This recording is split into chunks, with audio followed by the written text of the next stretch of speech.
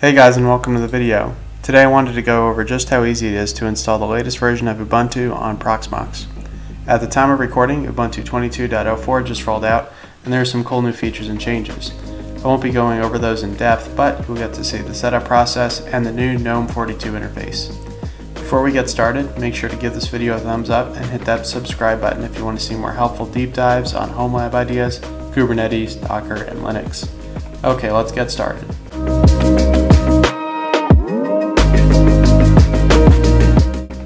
So the first thing that we want to do obviously is go out and get that ISO of Ubuntu 22.04. You can see that I have the URL pulled up right here. It's going to be releases.ubuntu.com/jammy.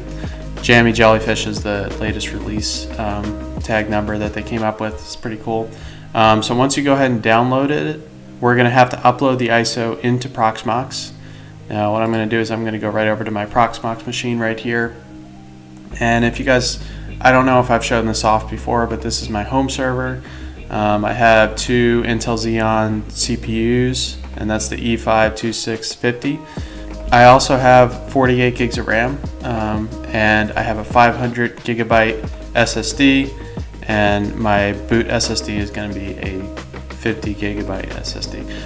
So yeah, these are my main specs.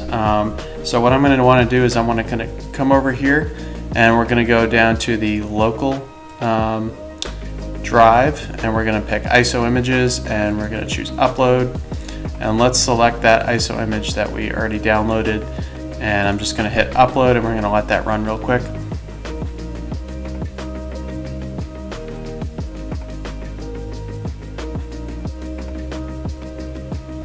Alright, now that we're all set with that, we're going to close out of it, and we can see that it's been uploaded here. Now what we're going to do is we're going to want to create a VM for our Ubuntu instance. So I'm going to come up here to the top right and hit create VM, and we're going to name this Ubuntu 20.04 demo.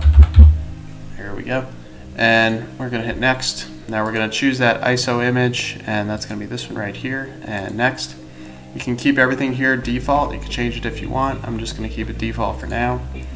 And it's going to give us a 32 gigabyte partition of the SSD. We're going to keep going. Now I'm going to throw a few cores at this. We're going to do 6, and for memory we're going to do 4096.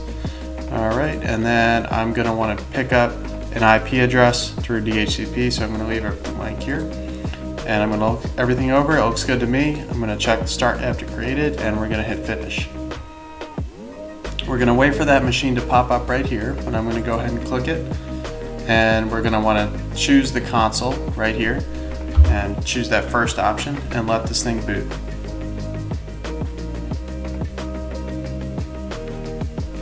Alright, and now that we're booted up into the wizard, what we're going to want to do is we're going to hit install Ubuntu, and this should walk us through the installation wizard. I'm going to choose English, and I'm going to choose minimal installation simply because it takes a lot longer to do the normal installation. If I were you and you're just trying to, poke around and see what's new, I would also pick minimal installation and install third-party software for graphics and Wi-Fi. We're going to hit continue. What we're going to choose is we're going to erase the disk and install Ubuntu. This is the same thing as doing a clean install in Windows and formatting the partition and then installing the operating system on that partition. So keep in mind we have 32 gigabytes that is going to be erased, and Ubuntu is going to be installed on there. And then we're going to hit continue. Now next you're going to pick your time zone. This is correct for me, and we are going to add some basic info.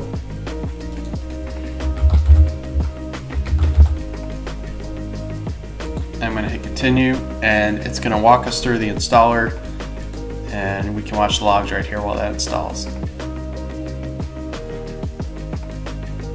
And finally, it looks like the installation is done. Now don't quote me on this, I could be wrong about the minimal installation taking shorter than the normal, because as I was looking at the logs, it seems that all of the packages are installed and then removed.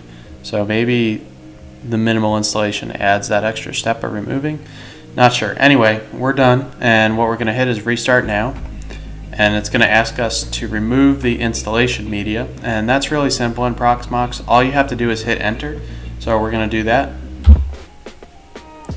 and now it's going to boot into that new operating system that we installed, 22.04. Alright, we're going to choose our user profile, and I'm going to put in my password.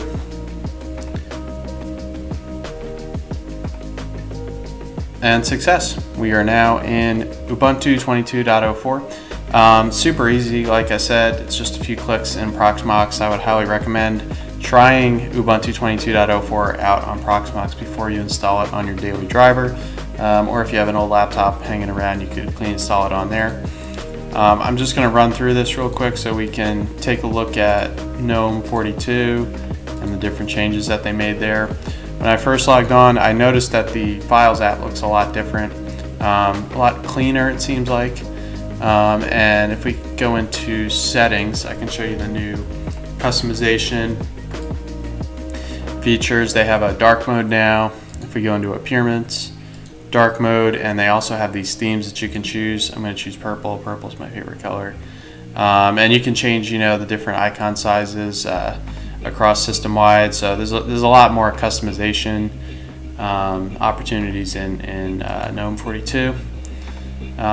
So yeah, that's Ubuntu 22.04. I may do a more in-depth walkthrough of Ubuntu 22.04. Right now it's just showing you how to install it on Proxmox. If you like the video, make sure to subscribe, hit the notifications, share it with someone who might have a home lab with Proxmox running, and I'll see you guys in the next video. Peace.